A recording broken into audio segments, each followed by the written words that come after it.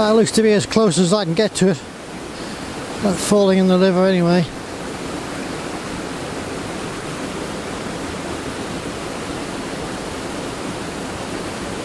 Good force now today.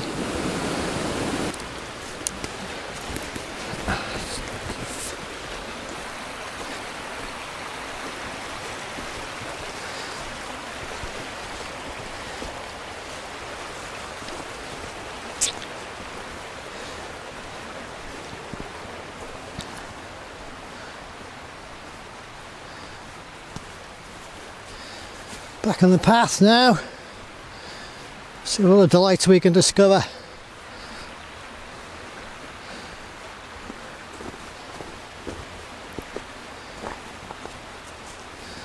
I can imagine in the springtime we will be full of flowers. We must have to come back, I guess. Maybe we've been on lockdown by then, eh? Who knows?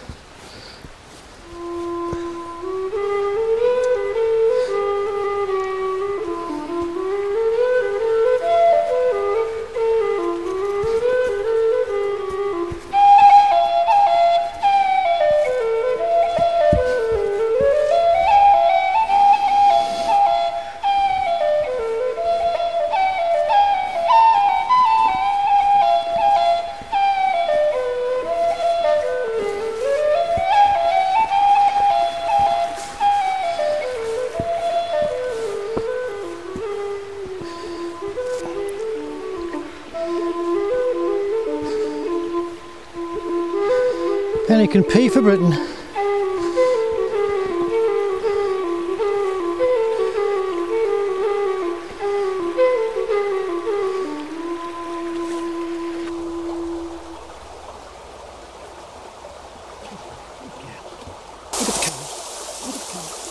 Sit still, stop it. Well, folks, Cooildharry. It's not what I expected. I've been here, it's a long time ago. It's well maintained, paths are useful but muddy. There's plenty to see, more so in springtime I think. There's history of it as well, which is worth looking into. So put it on your list to have a walk up, especially through lockdown. Very few people use this little glen, and it gets forgotten about really. But I quite enjoyed my afternoon in it. We're going to take a bit of a stroll down the river now and see if we can spot some other little delights. And hopefully we'll, after editing, maybe put it up on YouTube, who knows, maybe it's good enough.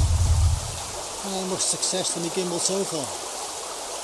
Just to tell you, I'm using a Panasonic Lumix G9, which is great for stills and photography. There's so much stuff on it, it baffles me. I think it must be my age, I think. Well, I'm not going to give up on it. It's much lighter than the usual camera. I can carry for longer without getting knackered. So maybe we'll do some more. Anyway, if you like it, put a like to it. Subscribe or work out how to do it sometime. If it's of no use, you'll never see it again.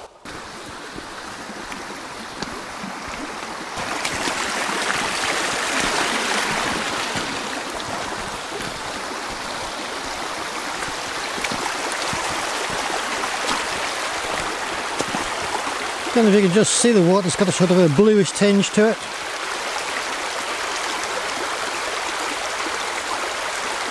Or is it my imagination? Who knows? Anyway, we'll follow it as far as we can. It eventually ends up in Glenwillan, this. And this one here will be going over the weir. And I remember Glenwillan had a large boating pond. Sunday school picnics will always end up at Glenwillan and little two-stroke motorboats. They were very fast, or so I thought.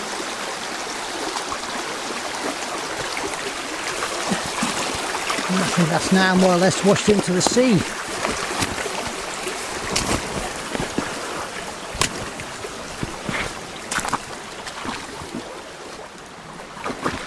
Yeah, it does have a blue tinge to it. It'll be the Fuller's Earth. You'll see some big chunks sometimes on Kirkmichael Beach after a storm.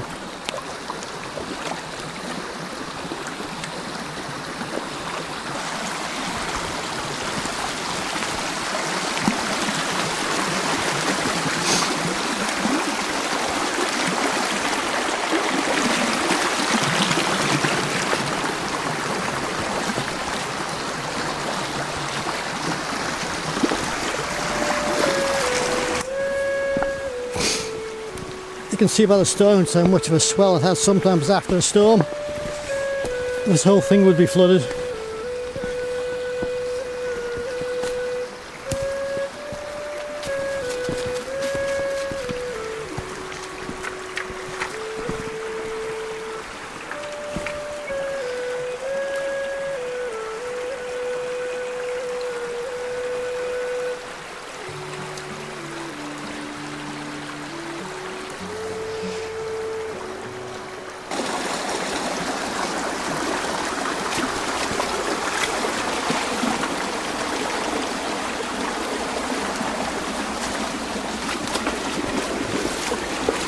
Bits of orange, you can see I'd imagine with iron ore or some such thing. I think it has been archaeologically excavated or checked out. I don't know whether they found anything or not really.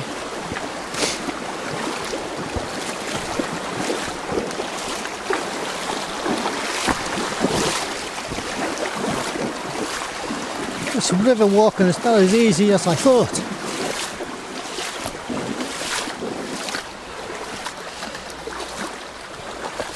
I shall like Penny really. 4 legs and couldn't care less about wet feet.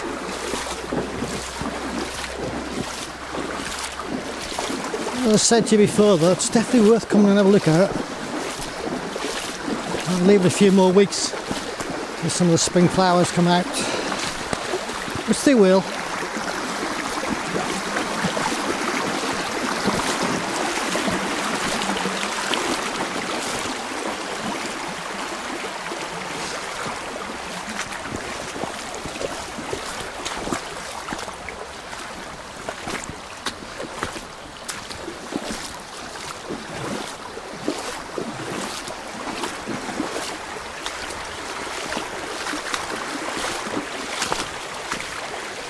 And we're more or less back where we started from. Another big tree across the river.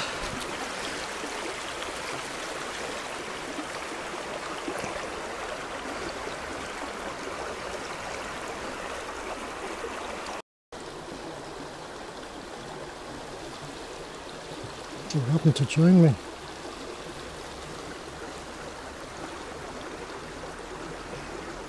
How honoured am I?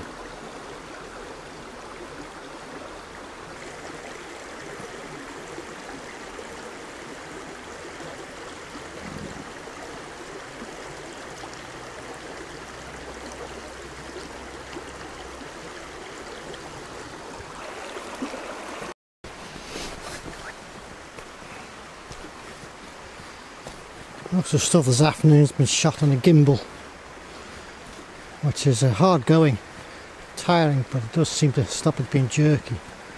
Now this is just handheld with image stabilisation on the Panasonic. Lens is 12 by 60. Anyway, we're heading off home. See what it looks like. Got a cup of tea. It's going to get cold tonight, I think.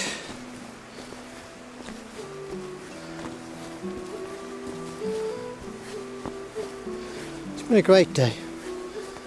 I had a guy give me some advice about gimbals, so not to give up on it. It's a Scion gimbal. It's a Mark II, I think. I did have it on the camera before, but the camera's too heavy for it. This one's obviously not that heavy.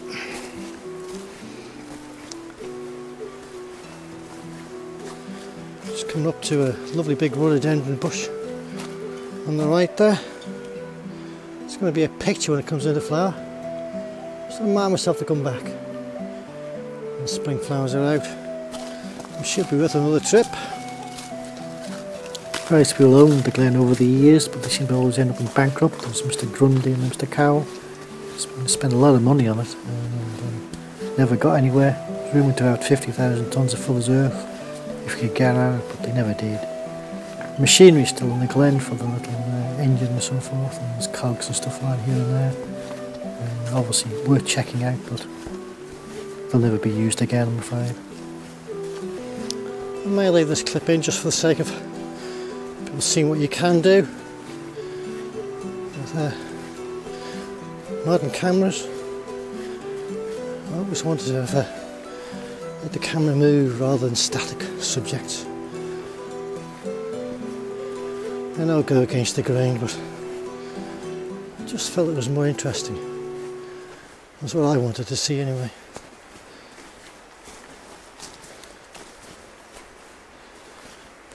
Go home and have a go in the Adobe Elements Premiere. Get rid of the rubbish and hopefully come up with a result that's worth watching. So if you're not in the Isle of Man, this Cooildharry is near Kirkmichael.